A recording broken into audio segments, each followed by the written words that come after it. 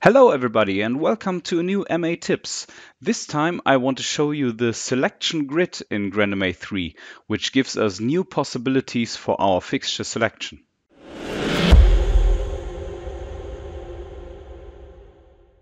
In grandMA3 we can have a more dimensional fixture selection. That means we can place our fixture selection in this selection grid, and it can have an X, Y and even Z position. One of the easy ways to create a more dimensional fixture selection is to work directly in the selection grid. So we select a position, then we select a fixture. We select the next position and a fixture and so on. And you can see that we easily created a two-dimensional fixture selection here.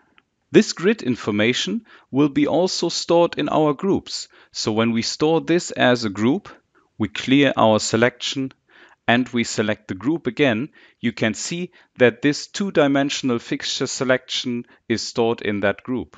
So for us, this grid information is just our selection order, so it is our real fixture selection. What is this good for?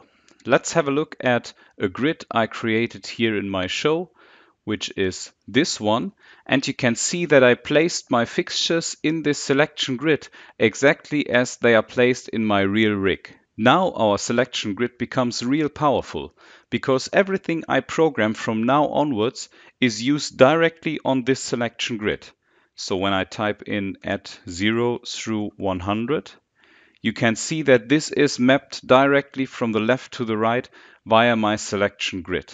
This becomes even more powerful when you think about dynamic values. So let's clear our programmer.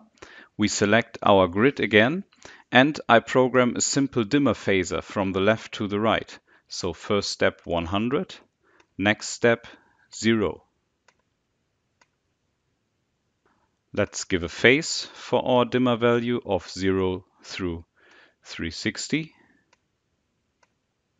And now you can see the real benefit of the selection grid. We have a synchronous dimmer phaser from the left to the right via our 3 trusses, even when we have gaps in between. So we have different amounts of fixtures on all different trusses.